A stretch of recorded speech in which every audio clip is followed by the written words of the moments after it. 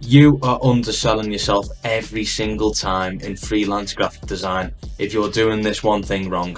A lot of graphic designers who are starting out in the freelance game never know whether to charge an hourly rate or to charge a flat fee every single time. In my opinion, and this is my advice, take it or leave it, I recommend you charge a flat fee every single time because you will end up underselling yourself. You might not think it now, but what's going to start happening is if you're starting out in the freelance graphic design game, you're going to get a lot better.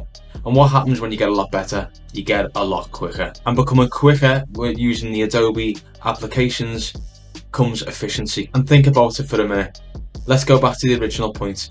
Say you're charging an hourly rate. Clients should be paying you more money for being quick and efficient, not less. Can you see how that's almost sort of clashing in a way?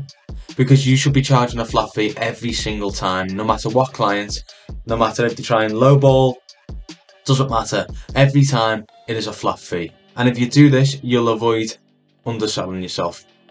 And it could be the difference between you earning thousands more each year. Let's be honest. Make sure you follow Jaffa Brandon for more graphic design.